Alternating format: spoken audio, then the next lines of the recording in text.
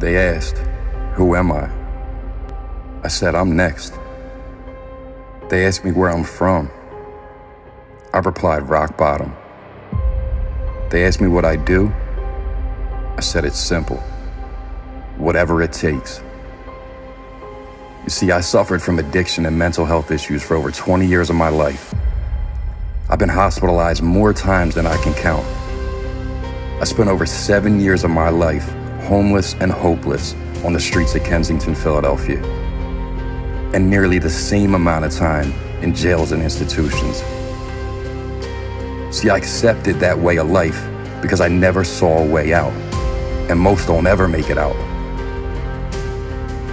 I lost everything I've owned multiple times, whether it was material things, but more importantly, I lost my family, my children, and myself. I didn't want to live. I didn't care if I woke up the next day. I was suicidal. I attempted suicide more than a few times. But I woke up every time in yet another hospital bed, followed by a psychiatric hospital. I lived a negative lifestyle. I was a problem to my community. I sold drugs, and I hurt others along the way. My story is full of pain and rain, and not just physical pain from stabbings and fights, but emotionally and mentally. I had no regard for myself, my life, or any consequences I would face as a result of the way that I was living. My problem all along was a spiritual problem and disconnected from my Maker, and not ever even believing in myself. Thinking that I wasn't worthy, thinking I was a victim, thinking my life will never get better. I couldn't have been more wrong. You see, I don't know if you believe in a judgment day or just karma, but karma is like a restaurant with no menus. You get served what you deserve. Your thoughts that turn into actions that you put out into the universe mirrors what's given back to you. If you think negatively, hurt other people, lie, manipulate, steal, and kill, you're not going to be successful. You'll be another statistic. There came a time in my life where I came extremely too close to just being another statistic and a newspaper obituary. In 2014, someone tried to take my life. I put myself in a situation, given the life that I was living, that almost put me to death. I was hit from behind with a hammer, which shattered my cranium. I laid on the concrete on this Philadelphia street for a few hours dying, completely unconscious and bleeding out. I was rushed into brain surgery where they removed the left side of my skull and replaced it with titanium. I woke up days later and didn't even know who I was. I looked in the mirror and saw a complete stranger with half his head shaved and a horseshoe-shaped scar closed with 30 staples. I looked at the board on the wall and it read patient name, John Doe. I lost every ability I had. I couldn't walk, I couldn't talk, and I couldn't write. This was the most traumatic and painful thing I've ever dealt with in my life, but it turns out it was the best thing that ever happened to me. You see, I was reborn in that ICU room that day. I had a spiritual awakening. I couldn't talk, but someone was talking to me. And the man speaking to me was not of this world. And on that day, I made a decision. Enough was enough. The man's voice in my head told me, "Forgive them, for they know not what they do." I realized I was in direct contact with my Creator and truly gave me sight. And not just sight, but insight. It was time to take accountability and full responsibility for the pain and hurt that I've caused in my life and in others. I didn't pick up a drug or a drink since, but that was just the beginning of the battle. It took me the whole next year to rewire my brain, relearn how to walk and talk. But you see, this time, I was given the guidance to do it all differently. I had to change one thing, and that was everything.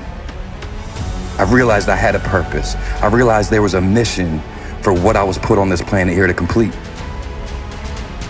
And God never left my side through all the trials and tribulations. I just didn't see it. So after a year of intense physical therapy, vocational therapy, and speech therapy, I was still not where I felt I needed to be mentally. I checked myself into a psychiatric hospital to better understand and to begin not just my recovery, but my discovery. I was there for 3 months. I was cognitively tested 3 separate times, and each time the result shows that I was mentally handicapped. The doctors finally gave me their best suggestion, and that was to live the rest of my life in a traumatic brain injury institution. I said no, I couldn't accept that. I had an image of a nurse pushing me in a wheelchair up to a window and staring at it all day at 32 years old. They told me I'd never make anything of myself or even make any progress. See, statistically, most people that suffer a similar injury die within 5 years or decline severely in mental capacity. I am not a statistic. I'm an underdog. I'm a messenger. I'm a vessel. I carry a message everywhere I go. All my life, I was told all the things I couldn't or wouldn't do. That is my motivation. I'm proving everyone wrong who ever doubted me and didn't believe in me. But that's okay, because the day I finally decided to actually believe in myself, things started to change. And I didn't come this far just to come this far. They told me I wouldn't speak. Well, I can, and I do it on a professional level. I couldn't write, and I'm a published author. They didn't think I'd walk, but here I am, walking out my dreams. The world is full of givers and takers.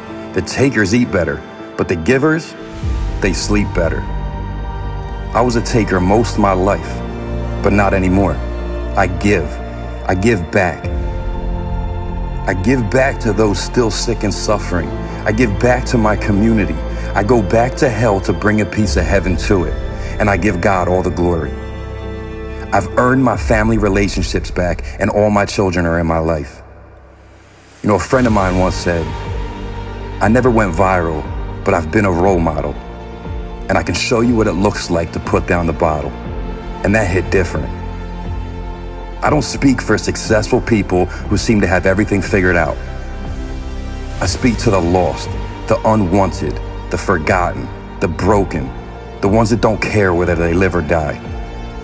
Because that was me, and I promise you there's a way out. I'll speak life to the day that they bury me, and nothing and no one will stop me. I don't welcome struggles into my life, but that's what molded me. That's what made me who I was created to be, the struggle. There's still days and situations that arise in my life that I might not like or don't quite understand, but I push through. I know that on the other side of these struggles are power and inner strength. My why is so strong, I'll die for what I believe in, and that's something that no one can take from me.